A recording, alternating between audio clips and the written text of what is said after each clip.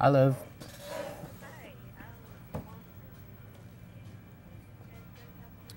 Yeah, we do. That's a good one. Let me make sure it's on the shelf real quick.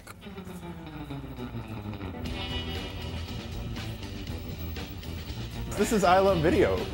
My name is Ryan. I work here. One of our more obscure titles is Quentin Tarantino's first official film, My Best Friend's Birthday. And you guys still keep your VHS? Yes, and that's also what is most important, I think, is respecting VHS.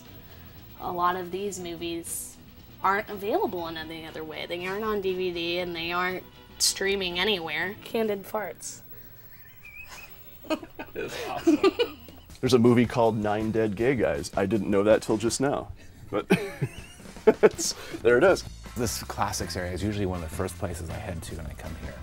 Oh, look, a new edition of Bus Stop, Marilyn Monroe. Oh, yeah. Sports documentaries, war documentaries, UFOs, Noam Chomsky. There's just tons of documentaries about Noam Chomsky. We write little reviews on the movies to kind of steer people in the right direction, I guess. I mean, you know, not to say that our opinion means anything half the time, but I mean, it's we want people to get exposed to good stuff. I've only written one. Yeah. Which one is it? You want to show us? Yeah, it's the dumbest one on here. It's Spike Lee's Bamboozled. There's something about physically looking through things and looking at all of the boxes and remembering things you maybe haven't seen for 10 years. Oh no, I really want to see that. All right, I'm gonna take that one. That's great.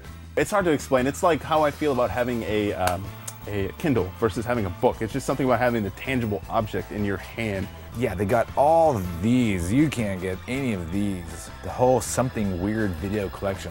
It's like substance versus style, right? We are, I mean, a cluttered mess of a place, but there's so much substance and so much heart and soul in this place that you can never get at, I don't know, another, like a big conglomerate video store or Netflix. And I wouldn't trade that for the world, man.